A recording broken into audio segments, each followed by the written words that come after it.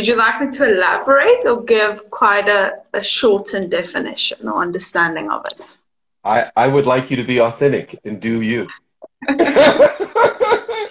Because that's why I wanted to talk to you, because you're authentic. So do you. Whatever you like to do, I go with the flow. So for me, definitely the reason why I also spoke to you about having that as one of our topics is because it comes in so frequently in my interactions with my clients, and I think it's something that's quite overlooked. And my understanding of it is that when we are experiencing childhood and going through those periods of our lives, a lot of our behaviors that are formed are aimed at, we have to build a relationship with our parent, and we have to do that for survival, because as a child you're dependent on your caregiver, and you learn so many different coping strategies and ways to manage by just trying to build that relationship, because without that caregiver you're going to be isolated, you're not going to have food, you're not going to be safe.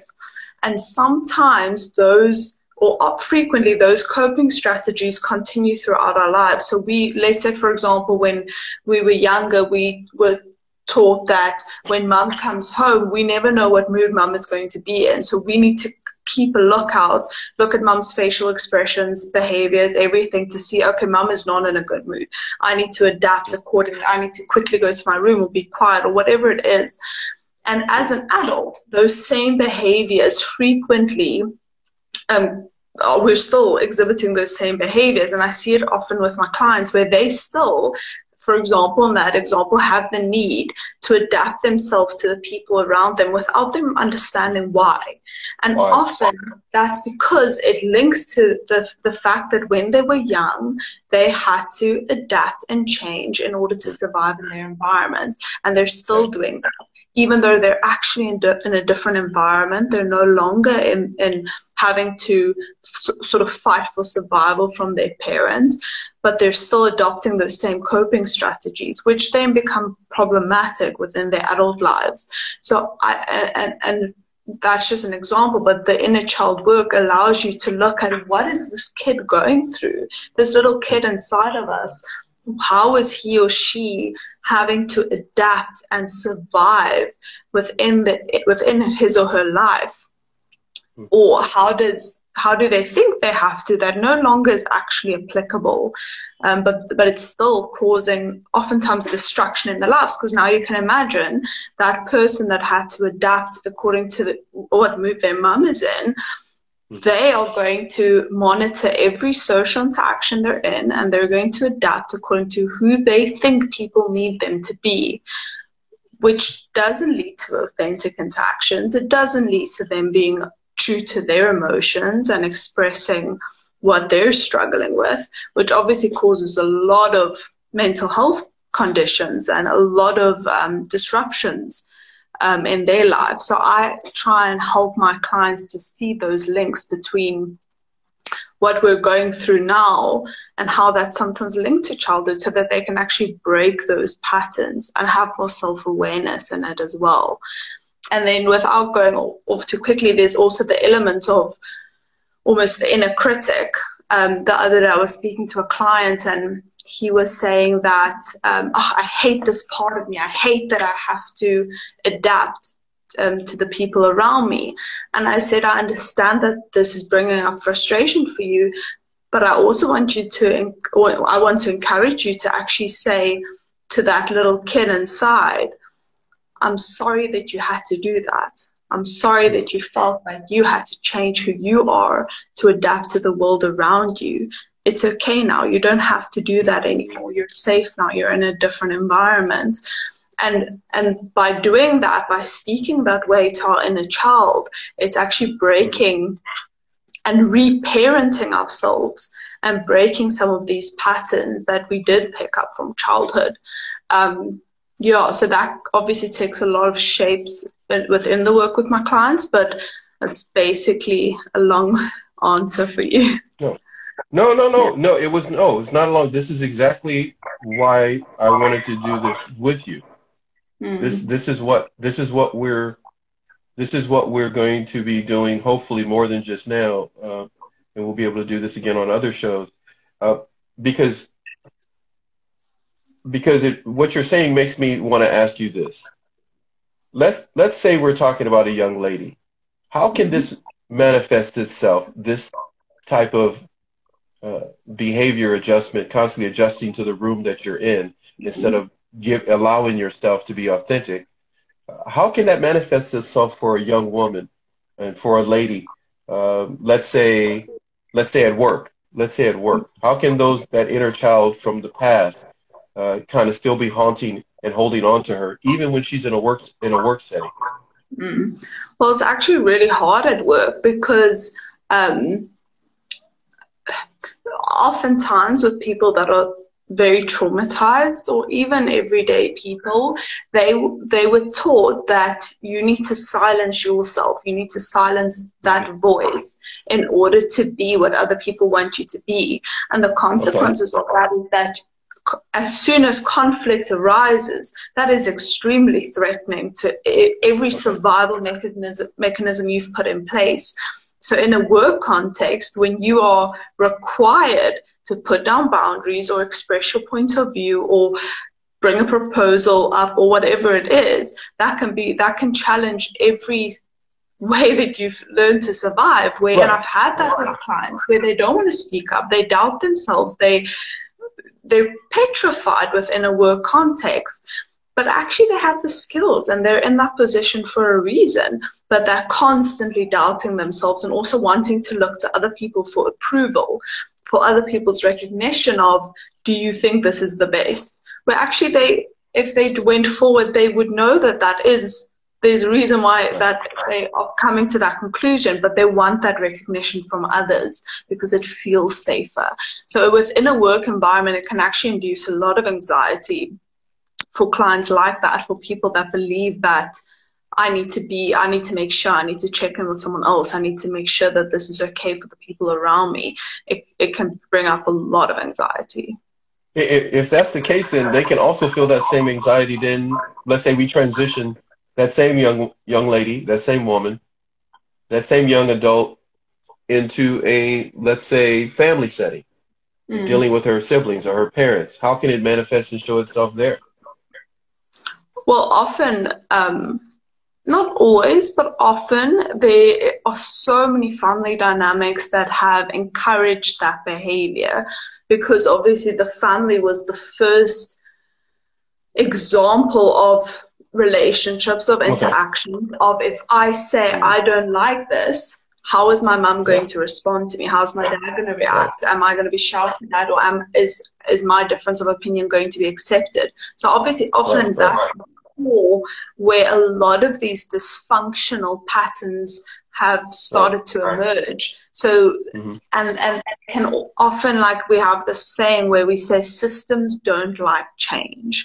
And when I'm saying systems, like the family system oftentimes doesn't like change. They don't like someone all of a sudden, and that's sometimes what happens with therapy is a client comes and they work through these things and they find their voice. Now they go back in the family system, and the family doesn't like this. The family is being challenged. Correct. Yes, right. The structure has been challenged. Whether it be the parental dynamics or the older siblings, whatever it may be, has been challenged. Go ahead. You were saying? Okay, I get what you're saying. Go ahead. The family definitely doesn't like that. They don't like that being challenged. And that's why often in the work that I do, when a client is ready, I will encourage them to look at family therapy, because when we do family therapy, we can gently start challenging or changing that structure as well, of that system, so that it's not just the individual that's changing, but it's also the system that they're going back into, so that we can make it more sort of cohesive. But it can be really challenging, because you can imagine if you're doing all of this work with someone and they're finding their voice and they're having an opinion and they're comfortable with saying, I don't agree with that, I don't like this. And now they're going back into a family that doesn't want them to have their own opinion. And it puts them back to square one, as it were, in that same type of behavior, dysfunctional behavior that silences their voice. Yeah. How does a, Yeah. how does a person then, how would that same young woman or man, I get a lot of DMs from guys, so guys, don't get mad now. I'm just thinking I'm ignoring you. But how can a person, this young lady, then start to make the steps toward finding her voice? What would you say that a person, a young lady, can do? Some steps that could be applicable that they could try. Well, I think starting to for one, creating a safe space, if possible, separate from that family dynamic, whether that means having a close friend that you can speak to and sort of talk about these dynamics with, but having a safe space where you can actually explore what you've been experiencing and feeling, and then starting to have awareness about these interactions, about these routines and these patterns within the family, because then, and I see it often in my clients, they start to identify it.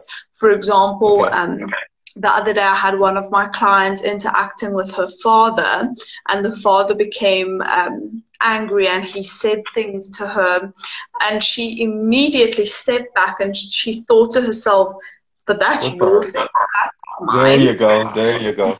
That's and she realized that he's projecting, he's putting a lot of his emotions and his maybe insecurities or whatever it is onto her. And because she then has that perspective, and she can identify and see these patterns from happening, that she can identify, then she has that perspective, and she can step away and say, you know what, that's actually your things coming in here, it's not mine.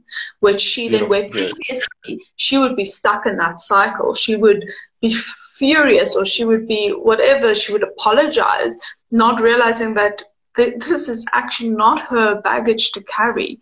So that perspective really helps, because then you can start changing it. So when, let's say I'm in a situation and I start to find myself dancing around others, trying to make sure that they're okay with me. That's exhibiting that type of behavior you're talking about then. Is that kind of what you're saying? Yeah. So then what would I have to do? I would have to do what you said your client did. I would pretty much have to recognize that what's really happening is happening outside of me. And what I'm doing is I'm reacting to something because of the way I was conditioned in the past, is kind of what you're saying? Okay. So what would you, so go ahead. And then by having that perspective, you move away from it. And it's sort of tricky to say where do we go from there, because it depends a lot on the family dynamics, because I mean, for some families are open enough and self-aware enough that you can go to them and say, maybe at a different time, maybe when things are calmer, say, Mom, I don't like it when you actually speak to me in that way, or whatever it is. Where for other families, you can't say that, because you're going to be ostracized and rejected, and obviously, so different family dynamics. Even attacked for some. I'm just saying, from what I hear, for some people, they even get attacked for even broaching the subject, even going down that road, and so therefore they avoid going down that road altogether. Well, then that means that person will go back to me. Make it about me. Let's make this about. No, I'm just kidding. So then, if that's the case, and if I'm not going to go down that road because I don't want to receive the retribution and the tribulation from opening my mouth and going against the grain, then is it possible then that unless we're talking about me, then I would carry that into my relationships as well? That same type of backing up, keeping my voice silent, docile behavior. I would start to lose my voice even in romantic relationships. And if we were talking, is that possible also? Yeah. So one thing I just want to add to this as well is that people sometimes even start using substances or sleeping too much, working too much, whatever it is. Eating too much, pornography, all these other things, drinking too much, overeating, going into a shell, as it were, to cope with well, they're doing that for what reason? I'll let you say. Why would they be doing those things? It's a way to comfort. It's a way to self-soothe. For example, someone that comfort eats, they're doing that because of the actual comfort and self-soothing that they get from the food. It makes them feel contained when the world around them feels chaotic. And what you were saying about entering into relationships, that's why it's so incredibly important for us to do the work with people and for people to actually get help for these things, is because if these things are unresolved and unacknowledged, and if you're going through your life without the awareness of what's going on, how these things are impacting you, then these patterns keep repeating. And I see that so often with clients where, let's say, they've been in 3 abusive relationships and they keep saying, but how does this keep happening? Right. Oh, and it's sometimes because of their unresolved emotions that they, and not deliberately, they want to get as far away from it as they can, but they end up choosing people that make them feel the way that they feel they deserve to feel. So if I feel like I don't deserve anything better, I'm going to keep choosing a partner that's going to treat me badly because, well, that's all I deserve. So we need to have this awareness and this, because with the awareness, then we can stop these cycles from repeating and we can actually change it and we can take the power back. Where if we don't have that awareness, these patterns just continue.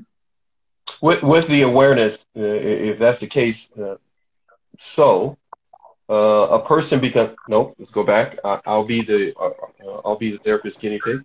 So with the awareness, then I must put myself in a position where not only am I aware, but I now, even if I fully don't understand the family dynamics, but I know it enough to know that, okay, I need to change the pattern in which I'm living my life emotionally.